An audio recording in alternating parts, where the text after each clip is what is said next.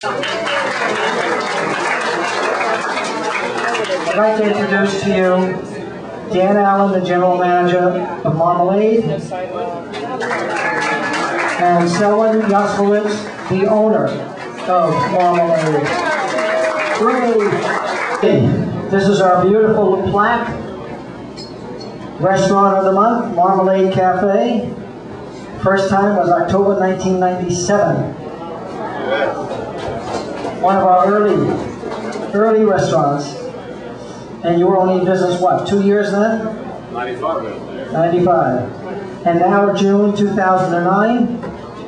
And Selwyn, there were 10 spots on this particular flag.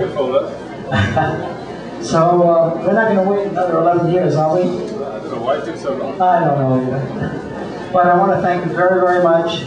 And would you like to say a few words about what's going on with Marmalade? Yeah.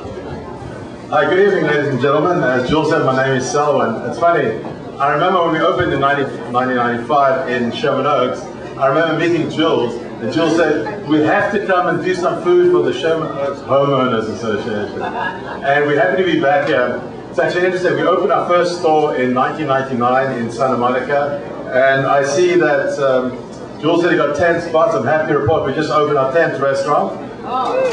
And